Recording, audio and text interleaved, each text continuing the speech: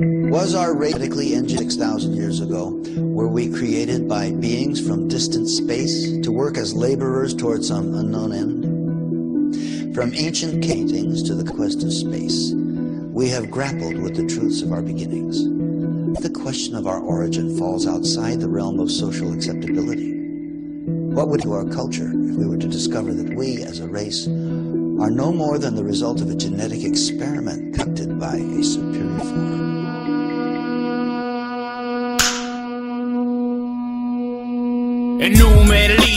So it begins in the sands of Sumer, where the gods threw the seeds to habitat the earth, where human regimes, products of experiment, to work for the beings that created us from clay and manipulated genes. Directed panspermia, our birth is the feet of Enki and Inti, an Anunnaki breed, combined with the erectus that climbs in the trees. Adamu was the name that was placed unto me. I was sold to Enlil as a slave. I agreed to not eat the fruit that blossoms from the tree in the center of Eden, or I'd have to pay a fee. Procreation didn't work, so the creators made me Eve. From the rib in my chest, we would live in the nest. We obeyed the golden rule, but we didn't listen and check. We were ousted from the garden with our wisdom, then left.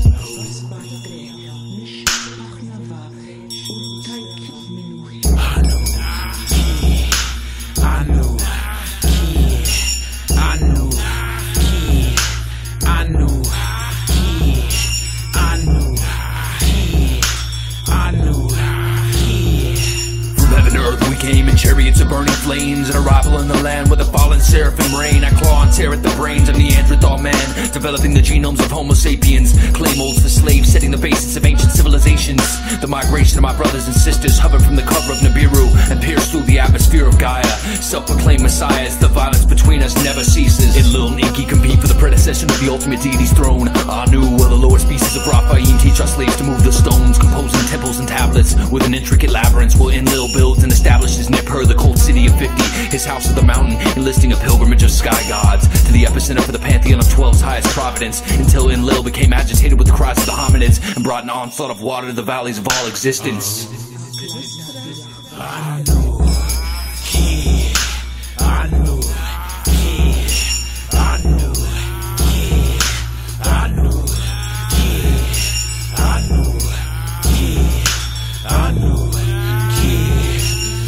Scaly Drago skin, I hang on limbs to the tree of knowledge. Seduced the man and made him sin. Yeah, fed the fruit to Eve that she later gave to him. In spite of my brother's orders, I got plans of my own. Man was my creation, I hold their chromosomes. And until they ate the apple, no one was home. Knowledge is the key that hones them and molds into models of myself. Yo, they're no longer drones. Dare you reveal the secrets of the God that will rain down upon these beings with a siege of water? With the collective cooperation of the Elohim will slaughter the sons and daughters of Nama. I will no longer be bothered with the sounds of copulation and incessant babble. Warning, the house of Gilgamesh will only affect the travels of the few, and the rest of the savages subdued. And you, my brother, choose to suffer my wrath. The Egyptians will be your minions, and I, the tribes of Abraham, they will praise my hand. Impose on him the work of carrying baskets. You should knead clay from the top of the Apsu. The birth goddesses will nip off the clay. You shall